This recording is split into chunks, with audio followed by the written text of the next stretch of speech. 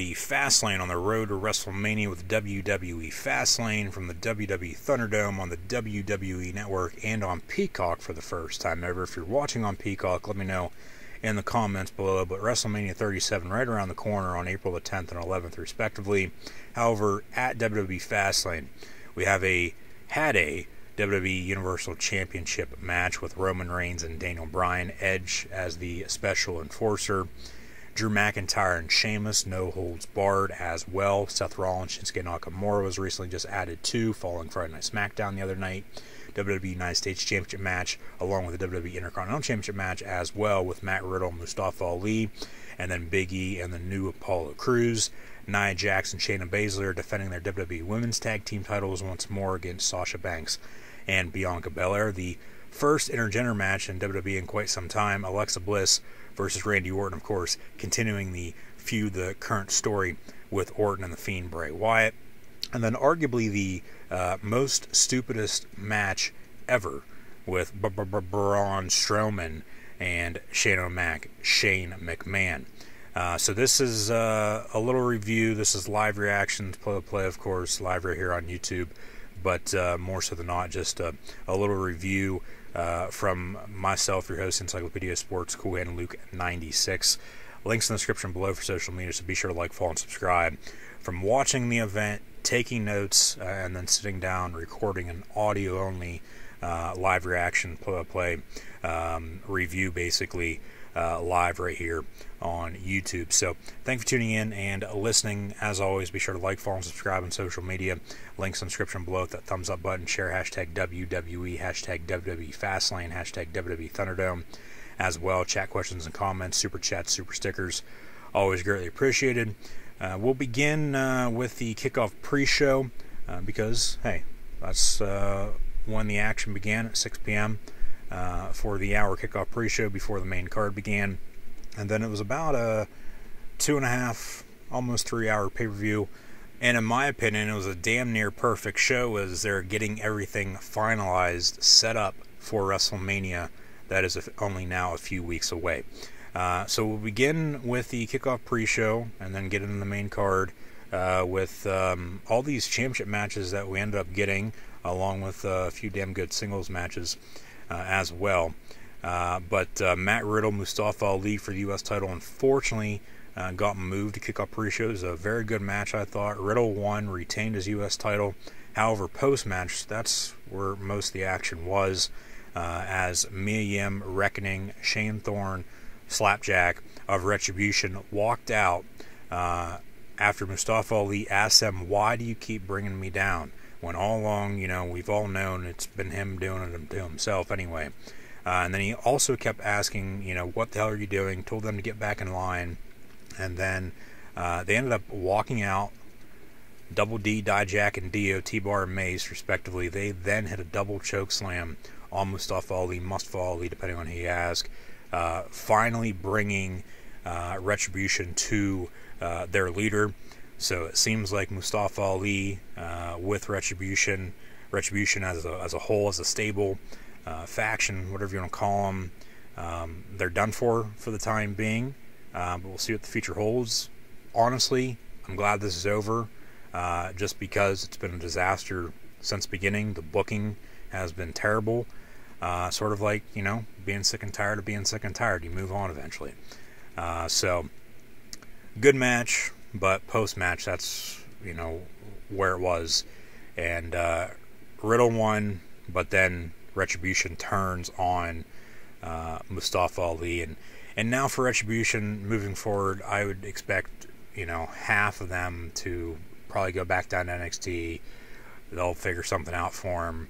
Dijak and Mia Yim being the two that could, and probably, hopefully they will stay up on the main roster. We'll see. Only time's going to tell. But Retribution seems to be no more now moving forward.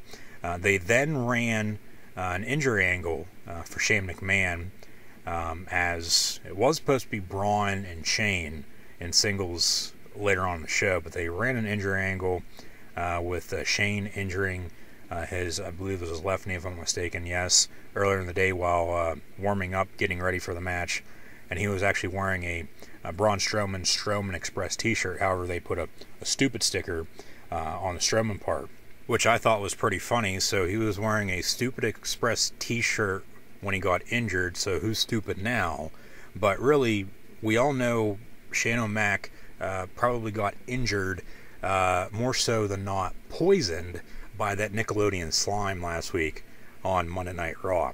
Kickoff pre-show then was officially done and over with. We then moved on to the main card. We felt the same earthquake that hit Japan over the weekend during New Japan Pro Wrestling as well, to kick off Fastlane in the Thunderdome with the WWE Women's Tag Team title bout with Nia Jax and Shayna Baszler versus Sasha Banks and Bianca Belair for the Tag Team Gold. Nia Jax and Shayna Baszler ended up retaining as thought, because this match was pointless, because Sasha and Bianca, they've already been announced as opponents for each other for WrestleMania for the SmackDown Women's title. So,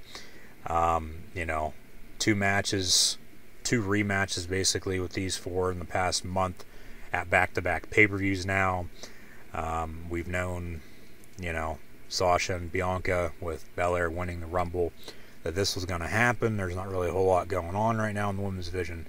Anyway, I mean, you got to go back to Bayley and Sasha in my eyes for the last best thing that they've done.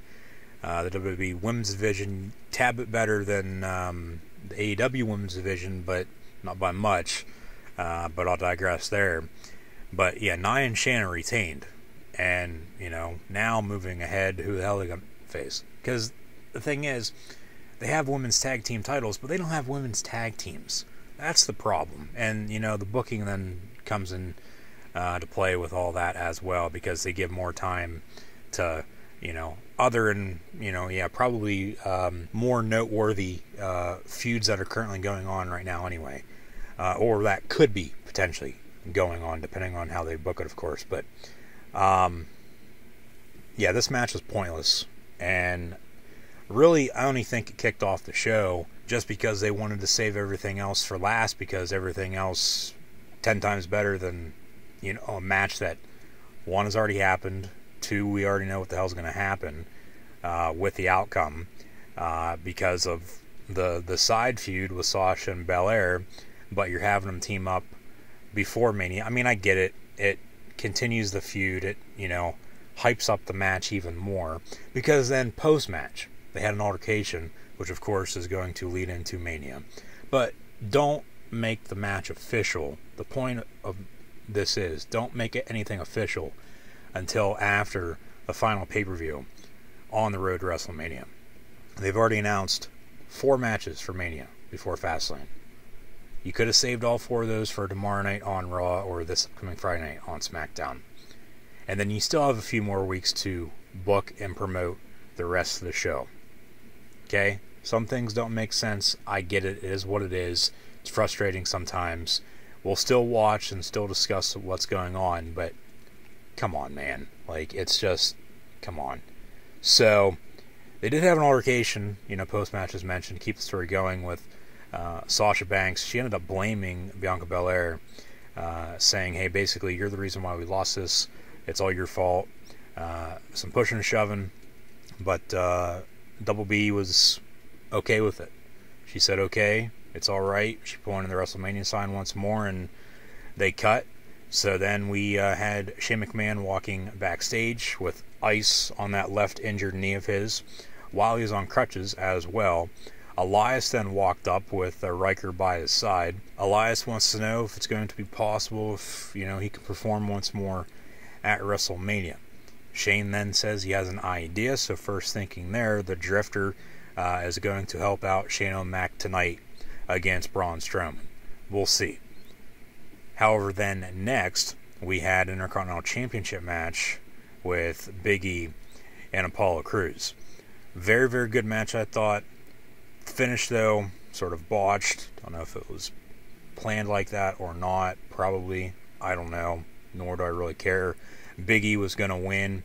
He did. He retained. But with the finish, it looked like Apollo ended up pinning Big E Langston. But then they showed a replay of it. It looked more like they pinned each other simultaneously at the same time. So Big E, as your champion, he still retains. But then Apollo Crews, of course, with the new character that he's been giving us the past few weeks on SmackDown, got some heel heat, which was a good thing. Kept attacking post-match, which makes it seem like this feud's going to continue, as Apollo kept screaming, "It's not over," like he's Chris Daughtry or somebody, before they cut once more. So, with both mid-card title matches, I should say, out of the way, along with the women's tag team title match, along with Shane telling everybody, "Hey, I have an idea," with Elias and Braun for later on in the night. The first 45 minutes or so of the event were alright, but, as mentioned, it's probably a good thing that they got these done and out of the way before, with everything that was still yet to come, because you don't want to always try to rank them, but we all know with the main event, the co-main event, and the few matches prior to that, those are your main focal points that you're trying to get across, to get people to buy in and continue to watch, whether the ratings are down or not. Who gives a shit? Sit down and watch and quit complaining. So yeah, good match with Big E and Apollo, but then backstage, after they cut from Apollo screaming and yelling after his beat down on Big E, we had an Old Spice segment backstage.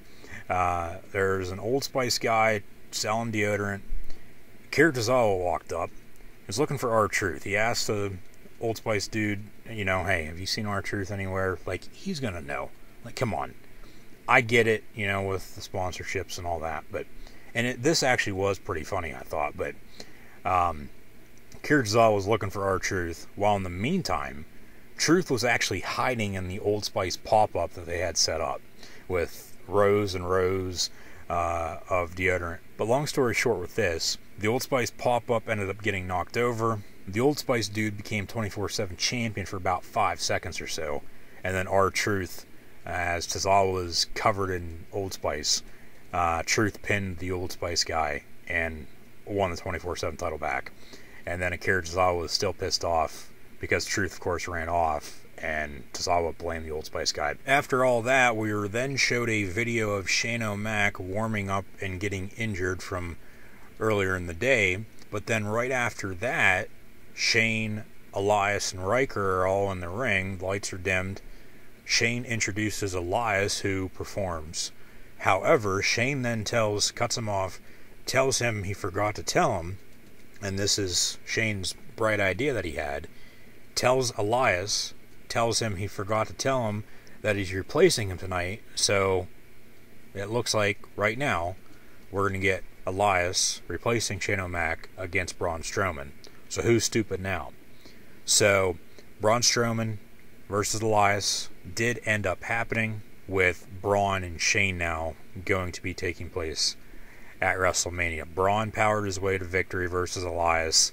They really didn't do anything post-match, so they got a few weeks to promote this, continuing to do what they're doing with the stupid match we'll get at WrestleMania with Strowman and McMahon. First WrestleMania video package then was next, as we're now only 20 days away from the showcase of the Immortals. Matt Riddle then strolled up backstage on his scooter following his victory over Mustafa Ali earlier on the night, retaining his United States Championship. Strolled up to Shinsuke Nakamura, who was warming up backstage before Shin's match, which ended up being next against Seth frickin' Rollins. And they had a funny but bro altercation, if you will. Can't believe actually I just said that, but okay, we'll move on. However, I will say this, okay, because I believe really we all should embrace the vision with Seth frickin' Rollins, as Rollins and Nakamura, as mentioned, was in fact next. Rollins ended up winning courtesy of his stomp in an excellent, I thought, back and forth match. However, no Cesaro at any point in time before, during, or even after the match, as they faded to black once more. And we'll see what they do on SmackDown moving forward with Rollins and Cesaro, along with, of course, that's why he faced Nakamura at Fastlane, as Cesaro and Shinsuke have been tag team partners the past however long it's been. But we're going to get Seth Rollins and Cesaro, it looks like, in a singles match at WrestleMania 37.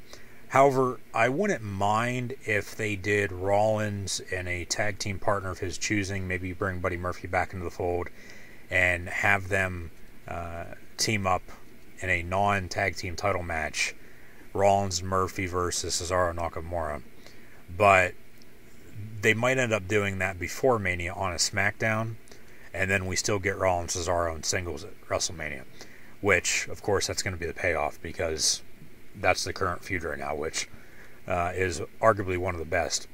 But yeah, Rollins ended up winning with the stomp in what I thought was a excellent, great back and forth match. But no Cesaro, which is a little disappointing, but it looks like they'll be saving that. Continuing to build on the road to WrestleMania.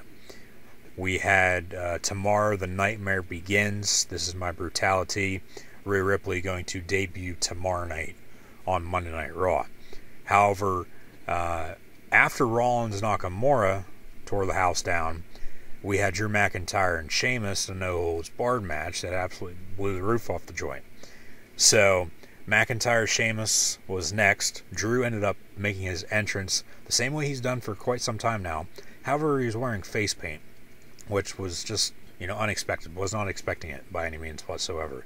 He was wearing face paint. Blue and white face paint, I might add, which was just odd, okay? Like, seriously, he looked like some drunk at a Penn State game that thought he'd look good with face paint on. Like, whoever's idea it was for him to have face paint during the entrance, and then, of course, it, got washed off during the match, complete failure. I don't know where it came from by any means, but it just, as mentioned, I don't think anybody really was expecting it. I get the story with the history, being best friends with Sheamus and all that. And, he's paying homage to family. But Drew McIntyre with face paint wrestling, he's not the boogeyman. He's not whoever the hell else is, worn face paint during matches. Sting, for God's sakes, is a prime example. Jeff Hardy, Darby Allin, the list goes on and on. I'm not going to get into that. But, long story short on this, Drew McIntyre is just not one to wear face paint. So, enough. Just be done with it. And hopefully, just this one match was all we're going to see of it. But who knows? They'll probably keep shoving it down our throats like they continue to shove everything else down our throats that we don't like. But it was no holds barred with McIntyre and Sheamus. So anything goes. Anything and everything's legal. Best match of the night by far, I thought, with the Scottish Psychopath, now Scottish Warrior, and the Celtic Warrior, as they fought throughout the entire WWE Thunderdome. But come hell or high water, McIntyre found a way to defeat his best friend of 20 years to clear his roadblock he had at Fastlane tonight to get to WrestleMania to take on Bobby Lashley for the WWE Championship. You got to go back to TNA Impact about 5 years or so ago now. It was Lashley and Drew Galloway, of course, who is Drew McIntyre, in singles for the TNA title. And now, WrestleMania 37, these years later, going to square off against one another during the show of shows, with the WWE Championship on the line. And hopefully McIntyre recaptures gold and gets what he would have gotten last year at WrestleMania. That was also supposed to take place in Tampa. Of course, we all know what happened there, but McIntyre over Lashley becoming WWE Champion once more here in a few weeks. Final two matches of the evening were Alexa Bliss and Randy Orton, along with Roman Reigns and Daniel Bryan. We'll get more into those in a second, along with what I think is to come for all of us this WrestleMania season coming up here in a few weeks. Once more, though, just be sure to like, follow, and subscribe as always on social media, links in the description below. Alexa Bliss, Randy Orton was the co-main event. However, of course, first, as we always do before matches on pay-per-views, saw the video package that included all the mind games Alexa has been playing on Orton since he burned the Fiend Bray Wyatt alive before Christmas at WWE Tables, Ladders, and Chairs, the TLC pay-per-view. This right now, by far, in my opinion, is the best feud currently in the WWE. And just think, okay, Bray Wyatt hasn't done a damn thing since December, basically. But that's the point of the story, so then when he returns, they can finish everything and have their match at WrestleMania. And that's what now we will, in fact, get. But with this match, which was cinematic to point, I mean, in-ring, ringside, all the special effects that they did, very, very good match, I thought. I mean, best wrestling match, though, technically, on Fastlane. McIntyre, Sheamus, and then it's probably a tie with Rollins, Nakamura, and Reigns, Daniel Bryan. But Orton, as he was doing his pose during his entrance up there on the top turnbuckle in the corner of the ring, he started spitting up that tar he's been getting sick with the past few weeks. More mind games, of course, from Sister Alexa. But the bell rings after, of course, Bliss then made her entrance as well. Orton, as they're in the middle of the ring, walked towards Alexa, but then fire just erupted out of nowhere. Orton got up, ran over into the corner. Alexa moved out of the way, so RKO goes into the steel post. The lights were dimmed, too, by the way, throughout this whole entire match. So, had a cinematic type feel to it, to a T, to a point, as mentioned. But, it wasn't like it was filmed at a remote location as all the other ones, for the most part, have been. Now, I don't know if this was actually live during the show or not, if they filmed it earlier in the day and then they just put it in as a co-main event or not, I don't know. Probably because it's what it seems like they've done for all the other ones, in this feud at least, just so they have everything right, so then when they, show it, it has us, their eyes wide open, like, what the hell is going on? As mentioned, with the lights being dimmed, speaking of light fixtures, Alexa looked up at those very light fixtures as they were ringside, then back at Randall Keith Orton, before the lights fell from the sky, almost took out the Viper, and who knows, that could have been it.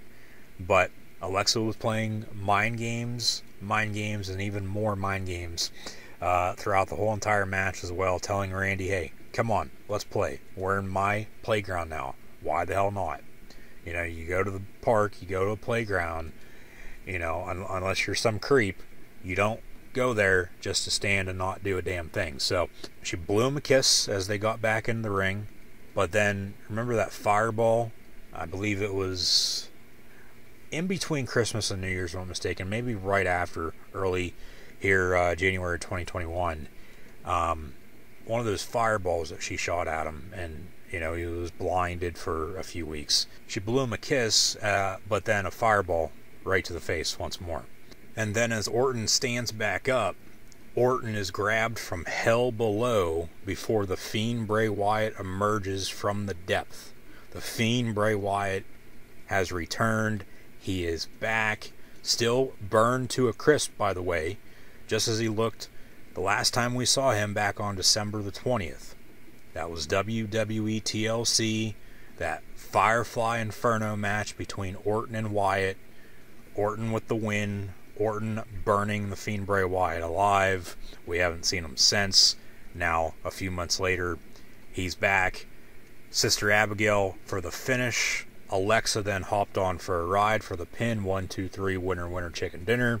As the Fiend Bray Wyatt and Sister Alexa Bliss sit and stand on Randy Orton before they faded to black to close out the match.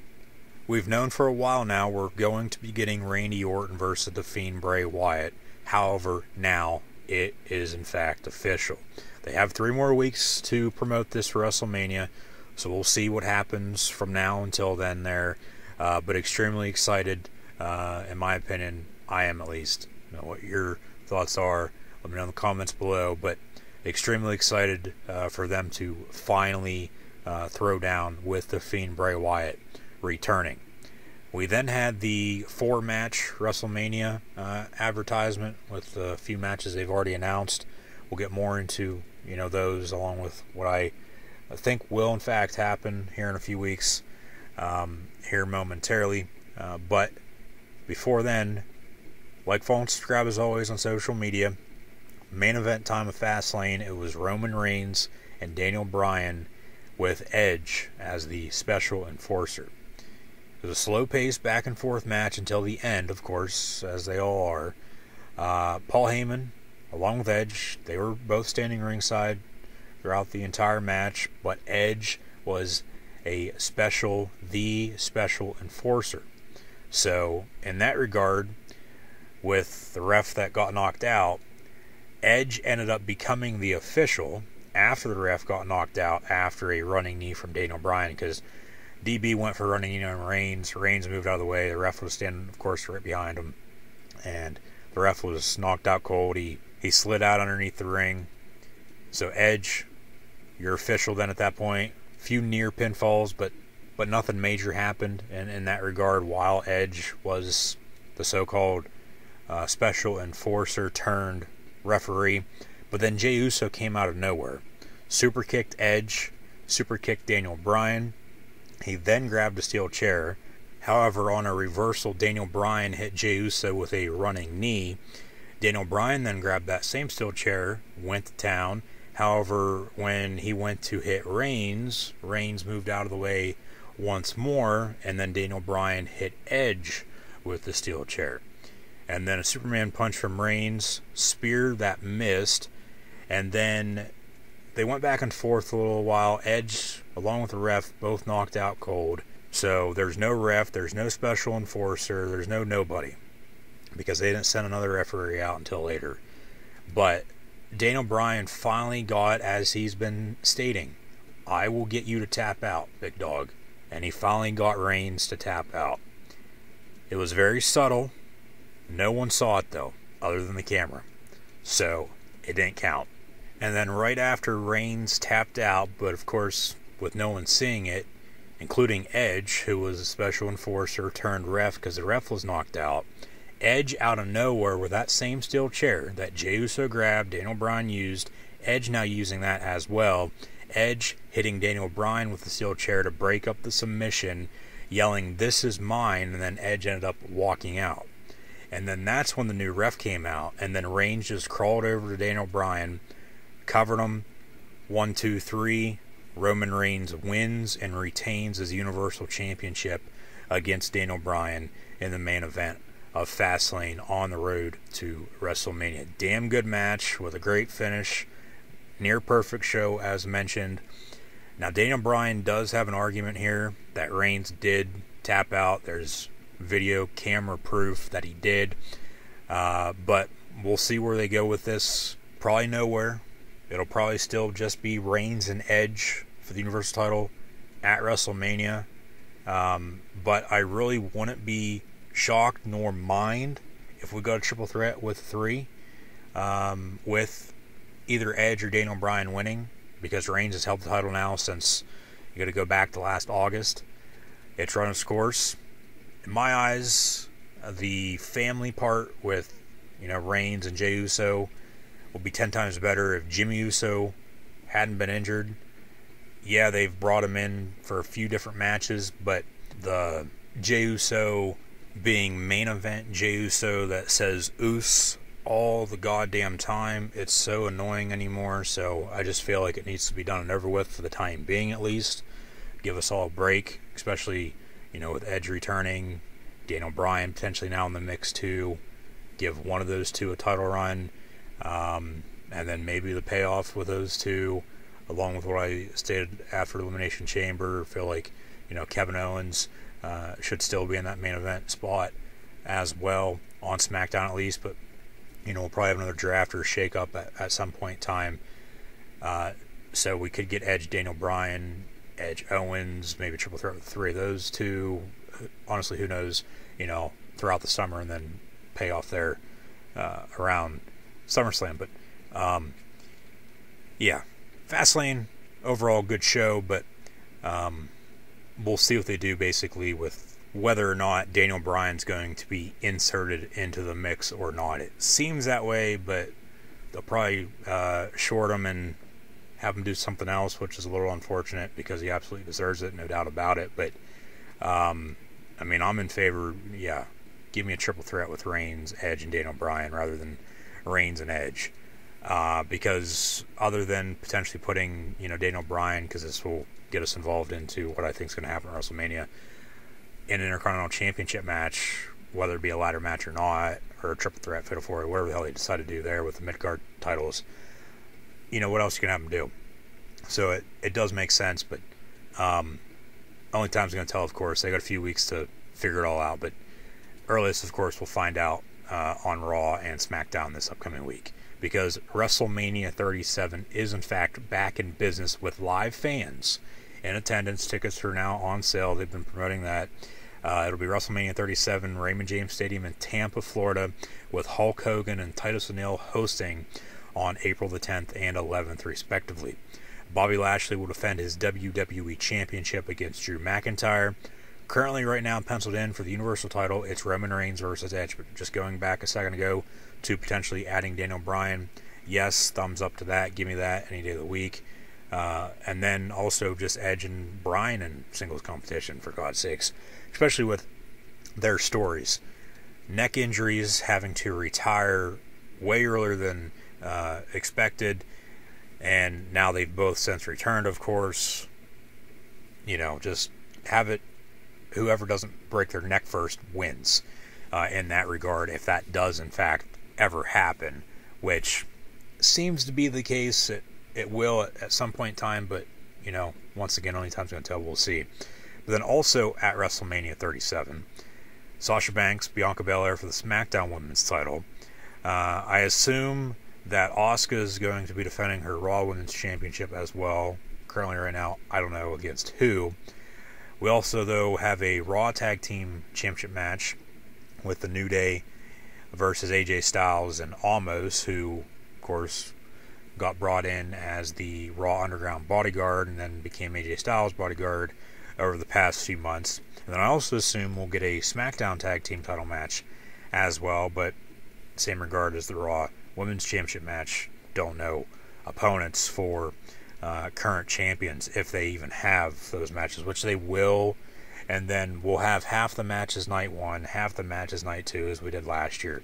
And it's just going to depend on what matches are on night one versus what matches are going to be on night two. So a lot still to figure out over the next few weeks, but WrestleMania 37 right around the corner. Going back to New Day, AJ Styles and Omos for the Raw tag team titles. Feels so bad right now for AJ Styles, but we'll save that, along with them needing to figure out the whole tag team division on both Raw and SmackDown, and the women's division, for that matter, as mentioned earlier, because it's absolutely goddamn pathetic. But we'll save all that for another time at a later date. Potentially during live reaction public play streams, watch-alongs, if you will, live right here on YouTube during WrestleMania week. So stay tuned. But in my eyes right now, potential matches that are pretty clear going to happen. We'll begin with the next NXT TakeOver. NXT TakeOver Stand and Deliver. That'll also be a two-night event. Night 1 on April the 7th. Night 2, April the 8th. Night 1 on USA. Night 2 on Peacock. And this Wednesday night with AEW Dynamite and WWE NXT on April the 7th looks to be the final head-to-head Wednesday night war, so to speak, if you will, between the two companies, with NXT then not official as of yet, but rumored that NXT will be moving to Tuesday nights, the Tuesday after Mania, which would be the 13th of April. So, just less than a week later, they'll have a takeover and then a move to a different night. So, we'll begin with a takeover, and we'll go over the schedule for live streaming, live right here on YouTube during WrestleMania week right now as well. But potential matches, as mentioned, that are pretty clear. Hoping we're going to get at least, fantasy booking, if you will. But it seems to me April 7th, April 8th for WWE NXT TakeOver Stand and Deliver nights 1 and 2. They've already made it official. Finn Balor, Karrion Kross for the NXT Championship.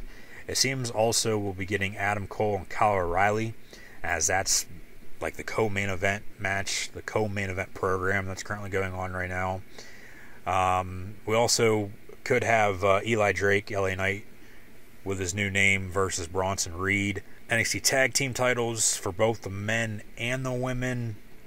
We'll have a women's tag team title match.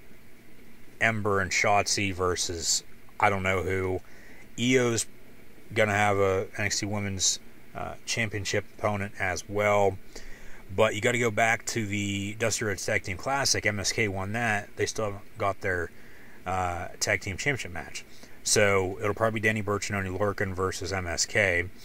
But then you also have Tommaso Ciampa and Timothy Thatcher. Are they together or not? If they're not, have them square off in singles action. But if they are, maybe that tag team title match becomes a triple threat. What else we got for NXT TakeOver Stand and Deliver? Your current Cruiserweight champion, Santos Escobar, just got notified that your Cruiserweight champion from this time last year, and still to this point, is still Jordan Devlin, who hasn't been seen since last March because of COVID. So Jordan Devlin's now back, as he, along with Walter of Imperium, returned last week, just recently, on NXT. So we could have a Cruiserweight champion match with both current Cruiserweight champions to determine the true number one Cruiserweight champ. So Cruiserweight champ versus Cruiserweight champ, and Jordan Devlin versus Santos Escobar, I think, will happen, along with Gargano and the NXT North American title, defending that against at least Dexter Lumis. Wouldn't be shocked if Austin Theory turns from now until then on the way, and Johnny Gargano. But have that happen for the better after this match. Have Johnny Gargano versus Dexter Lumis, and then have Austin Theory turn after Gargano either retains or loses the title. That's the route I'd go there. But then you also have, Walter returning with Imperium, so, we're going to have a War Games type of match with them against whoever. I mean, it'd probably be Walter and Imperium and Ciampa and Thatcher, because they've been doing that, it looks like, on NXT. And then you have your two main matches with Finn Balor and Karrion Kross and Adam Cole and Kyle O'Reilly. So that's NXT TakeOver Stand and Deliver. It'll be a TV takeover. Going back to Vengeance Day at that point, almost 2 months ago now, not knowing when we would get the next takeover, if it would be a takeover TV special or a takeover on a weekend, Saturday or Sunday night. They've gone to Sunday nights, but along with AEW and all their pay-per-views, it seems like now too, because Revolution was on Sunday just a few weeks ago. Double or Nothing going to be on a Sunday, so no more Saturday or Sunday pay-per-views in pro wrestling. It seems like it's going to be strict Sunday pay-per-views in at least every U.S. promotion. New Japan, we'll see what happens with the TV deal, but they're on tape delay, of course, when they're on, but I'll digress there. Don't really know where I was going with all that, but really just going over what I think is going to happen here over the next few weeks.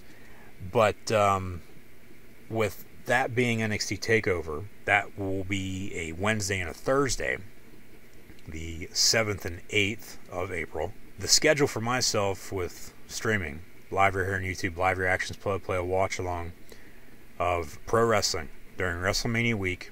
We'll have Monday Night Raw on April the 5th.